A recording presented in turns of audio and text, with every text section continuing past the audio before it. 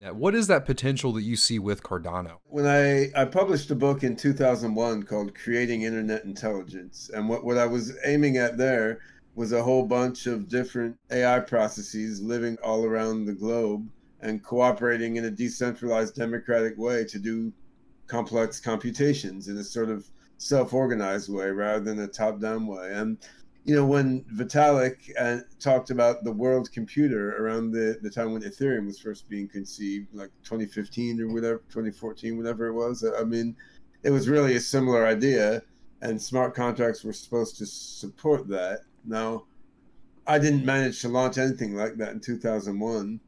Hmm. Ethereum launched something, but it really doesn't have the sophistication or scalability of design to support that vision, although it's very cool what it has led to, of course. It's Yeah. changed the world. And I Hmm. think Cardano, with the Plutus smart contracts being released, is a much more credible infrastructure for a world computer. You can secure, scalable, privacy preserving, like decentralized, democratically governed world computer. You can do a lot of things with such a world computer, and AI obviously is the one that I'm thinking most about. There's a lot of other large scale decentralized software applications that you could make.